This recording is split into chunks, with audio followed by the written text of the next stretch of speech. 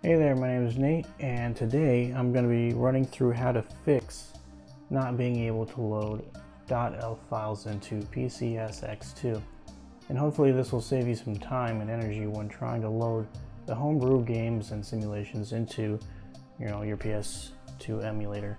So without further ado, let's get into it. So first thing you're going to want to do is switch this thing to plugins, and then you would load your ELF. But if you did that, it would probably still not work.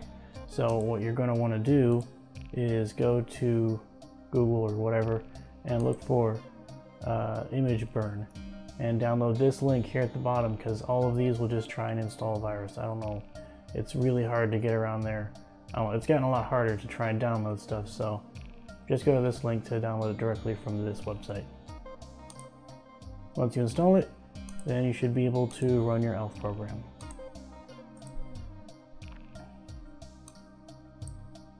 And this demo I found, what is this? This is Aqua Demo by Miku. It's pretty good. And that's what I'm using to test this out.